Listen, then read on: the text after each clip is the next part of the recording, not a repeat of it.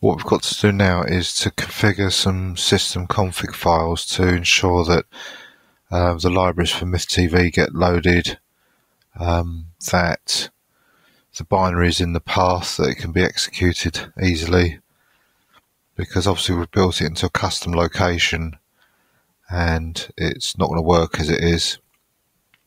Certainly won't be able to run it just by typing MythTV. So the first thing we're going to do is to well, I'll tidy this up first of all.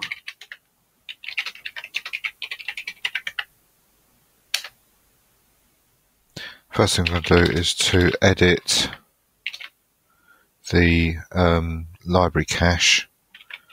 So it's etc ld.so.conf.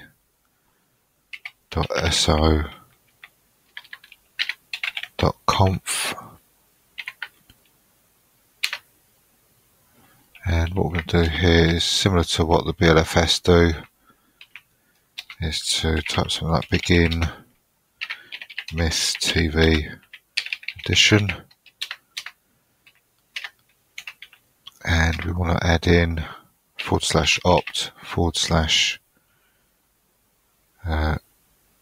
/MythTV /lib. So that adds in the MythTV libraries, and end MythTV edition.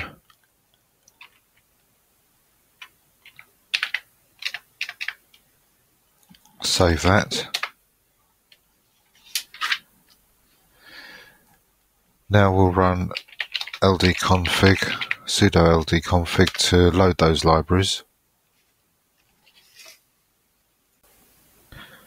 So what we need to do next is to add the MythTV binary path to the path automatically, so it's available for anyone to use, although in theory it's only really going to be the special MythTV user that gets set up that will have access to it, or that will run it.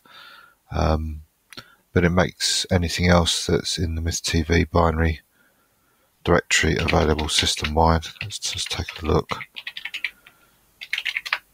Yes, of course there is. There's other binaries that are required by either the system or other tools and so on. So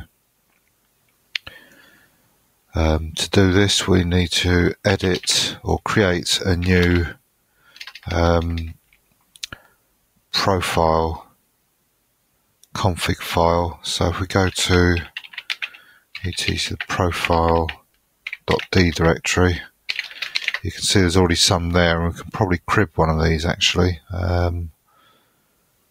Let's have a look at the i18n. It's only going to be a simple thing. No, let's try qt5. Yeah, that'd probably be a good one to do. So we can copy that. Copy the qt5 to mythtv.sh.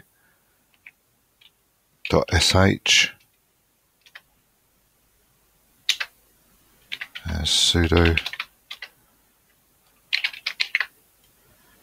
So there it is there. We'll edit it now. So let's just change these to make some more sense. mythtv.sh, mythtv.sh. And what we're going to do is we don't need to set any environment variables. We haven't got a package config. I don't believe we have anyway. Let me just check.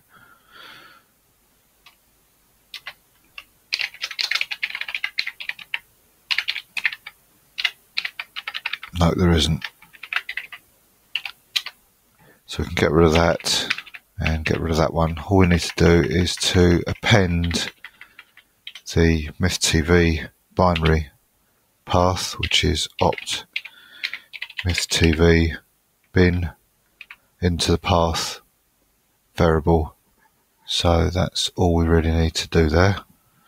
So we'll save that. We can now, if we echo the path, and source etc profile. In theory that should pick up that new change. If we echo the path, yep, you can see that opt.mythTV bin has been added to the path. So we've now got access automatically to those binaries. Now we're going to create a user specifically to manage MythTV. So we'll do sudo user add system, and I've taken this from the web page actually. Shared library requirements, MythWeb, yes, this bit here, system MythTV, and we want it to be part of some groups, so add on the groups option, CD-ROM, audio and video. So that's that. I never set a password for MythTV, so it's always unset. You can't become the MythTV user and do stuff. The only way you can do that is to become the root and then SU to the MythTV. So it just gives a little bit of protection to the MythTV user, because it's got one job and one job alone. It has also been set as a system user, as you can see here.